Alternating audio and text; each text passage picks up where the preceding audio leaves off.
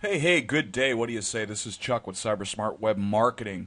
And I was turned on to a really cool social sharing plugin for WordPress. And I kind of off the other ones I've done videos on and that I've been using. And this one's called Slick Social Share Buttons.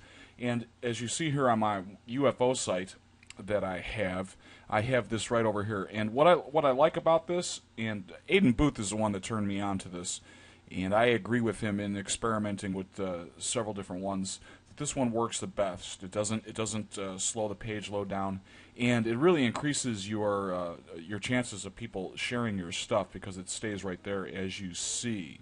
So what I want to do is show how to set this up, and we're going to go over to a roofing site that I'm working on, and we will go into the dashboard and we will install this plugin. So we will go to Plugins, Add New, and then search plugins, and we're going to put in Slick Social Share Buttons, S-L-I-C-K. That's how you spell it. If you do a search, all right, there it is, and you see it has 4.5 stars. It's a really good plugin. So install now. Okay, and then we're going to activate the plugin. As soon as we do that, you're going to see right here, you're going to get a new little widget area for it. So social buttons. I'll show you how to quickly set this up. It's really easy, and you can play around with it. So what I do is position from center. Okay, if you look here, I got it right up against the edge of my website instead of being in the middle here or too far over to the left. And how I did that is I positioned from center. 610 pixels seems to be what works. Okay, I use the default skin. I disable the floating effect, and I load open.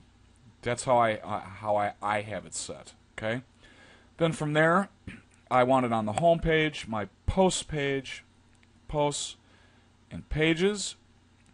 And here you can choose which social networks you want to put on there. I'm going to use Twitter, Facebook, Google+, Stumble Upon, and that's all I'm going to... I might do Reddit as well. Okay, so we'll save changes. Let me open a new tab and go to this website. In case I need to change something and made a mistake, we can fix it real quickly and you can see it. Okay, it showed up over on my right-hand side, which is fine. We'll change that. Where was that? I want it... here we go, top right. I want it top left. Seems to be better on the left. It's kind of a hot spot for people clicking social buttons. And we'll see what that looks like.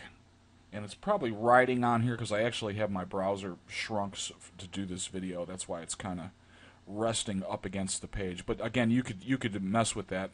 That's actually quite perfect where that fell.